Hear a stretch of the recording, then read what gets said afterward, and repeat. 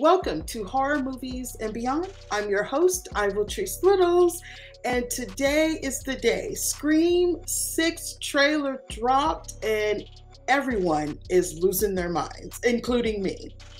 I want to talk about it. Everybody's talking about it. But before we get to that, let's watch the trailer. Please help me. Just down there. There's a line here, girl. You got a problem here, guy?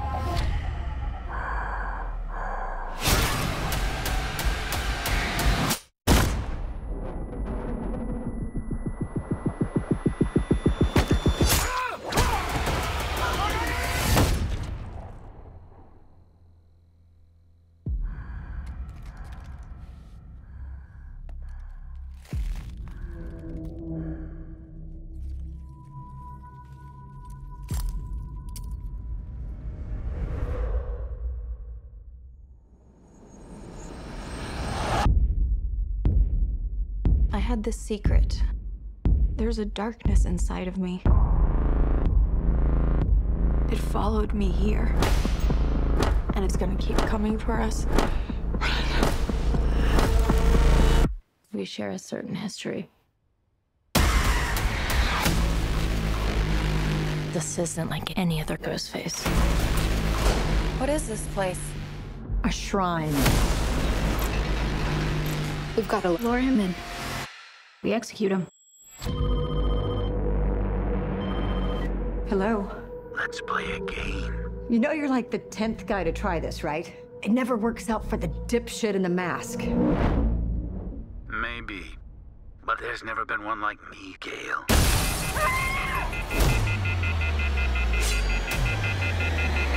I'm something different. That's why I'm gonna shoot you in the head.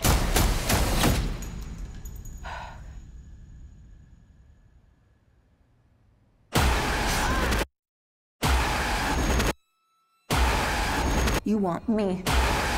So let's finish this.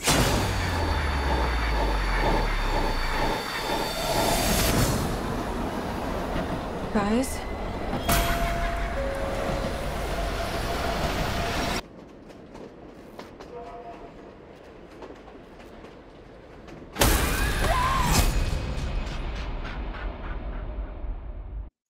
Okay, so yes, we've seen a lot of things going on, and I absolutely love the trailer because it told you nothing.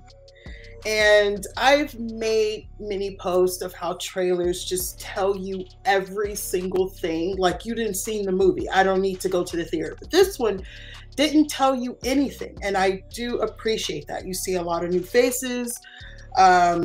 You could tell it's very bolder, grungier, in your face. And also, it is amongst everyone. It's not hiding. This Ghostface does not hide. It went in that store and just attacked. So this could mean a multiple of things, and we're going to talk about it. And I had to write my notes because usually I have it like set up, but I was like, okay, I need to talk about this. And so I wrote some notes here that I want to address in the trailer. For example, when Sam and Sarah was running to the store, like I said, it upgraded with a gun. Haven't seen that too much.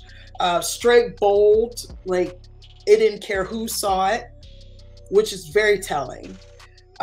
You can see that Sam is probably talking to a therapist. Kirby is back, and her return was a mystery to me, but it looked like she was in hiding based on her look. Usually Ghostface is someone very close to the characters, someone from their past, or it's a copycat collector. It's collecting things to honor Ghostface, or the person has access to the past killers. That is very telling as well. So I would say maybe a law enforcement or agency, someone that has access to the outfits, the materials, the clothing. I saw bloody clothing and stuff like that. So someone from the get-go, from the beginning, has been collecting these items this entire time. And there was another thing that was saying when Gail was on the phone and she was like, I've been through this before. It said, you've never been me. It's never been one like me. I'm something different. So this Ghostface, or multitude of Ghostface killers, it's probably experienced, older, stronger, very knowledgeable of the characters, very smart and witty. But it also could be a cult. So it could be a cult of them that is paying tribute to this killer.